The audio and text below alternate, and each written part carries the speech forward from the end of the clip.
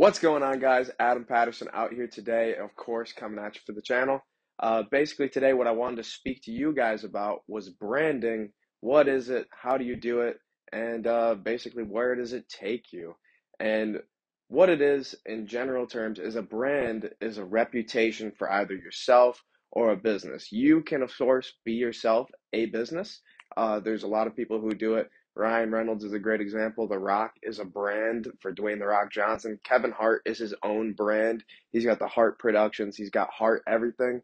Logan Paul, Jake Paul, these people are in themselves a brand. So it really goes along with influencers, but it is also a business. And a business is, it needs a reputation. It has to have a brand. And the brand is what speaks for you before you ever enter the room. So in the world of sales, your business has a brand of being they're great. You really want to work with them. They deliver everything quick. They really solve your issues. But the salesperson themselves has a brand themselves as well. So if you're in business to business sales where you go in, you work on large deals, you work on large mergers, you sell a complex sale, you have to have a reputation. You have to have your own brand within the industry of he's the guy to go to if you need this problem solved. He's the guy to go to if you need this equipment in the shortest amount of time. He's the guy to go to if you need this amount of shirts at this date. He's the guy who'll go and do everything for you. So you definitely need your own brand within the space that you're working in.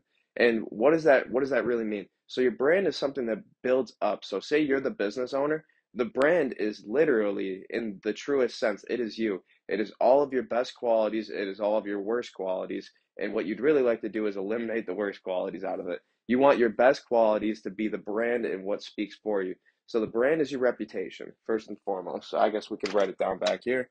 Brand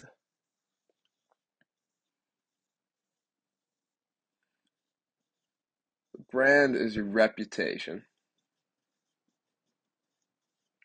What else could it be? Your brand is your message and your mission that you'd really like to get out to the world. So if you're working, B2B, it's just your reputation, what gets you from spot A to spot B to really close the deals. It's what speaks for you before you enter the room. But what is it built off of? It's built off the message and the mission that you really want to get out to the world. So say you're an eco-friendly company, your brand is that you are eco-friendly, you're here for environmental conservation, you're really here to save the planet, you want to make the world a better place tomorrow than it is today.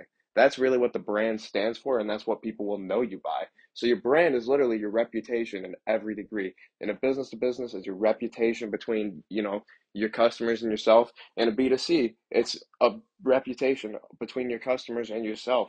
And it really is from the message of the mission, and it all starts from the ownership. So you really want to brand yourself. You really want to put your message out there, and it can be a lot of things. You can represent it with a lot of things. So it can be represented by the mission, the message, or it can be a symbol. Symbols represent a lot of people.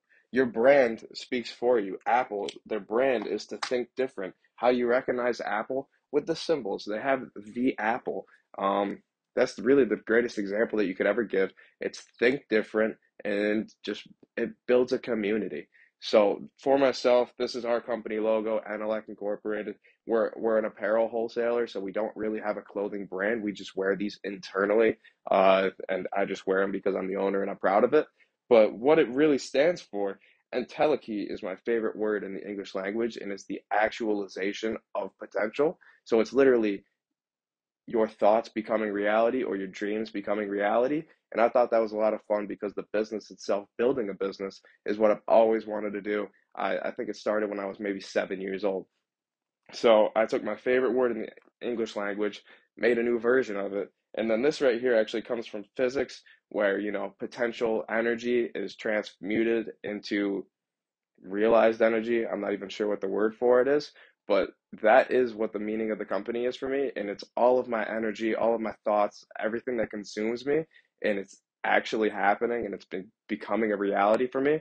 So I thought it worked perfectly. So your brand should really speak for you before you ever enter a room.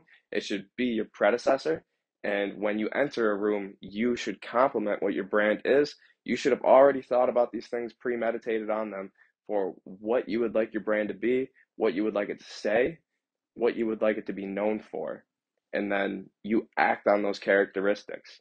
So that is branding. That is what a brand is. And you should do everything within your power to work on your brand, build your brand, because these are the things that speak for you when you're not in a room. When you're not in the room. So if someone's bringing up what should we do to get apparel for myself, I want people in that office space to go, hey, I've heard of this company, maybe we should check them out. Hey, I've heard of this company, let's go buy from them. Or we've already worked with this company, we loved them, they're exactly what they say they are, let's work with them again. That is what the goal is for building your brand, because the brand lives on forever. You can do as much promotion, you can do as much advertising as you want to get to the top of people's minds, but if you haven't hit them every 7 seconds with a new advertisement, how do they know that you're around? That's your brand. That's your brand right there. So that is what you need to work on. That's what you really want to focus on building. And you'll hear about it all the time. Gary Vee will talk about it. Grant Cardone will talk about it. Ryan Serhant, which is like the $1 million listing guy, he talks about it all the time. He spends like 80, 90% of his time building his brand. That's what his YouTube videos are for. That's what his TV show is for.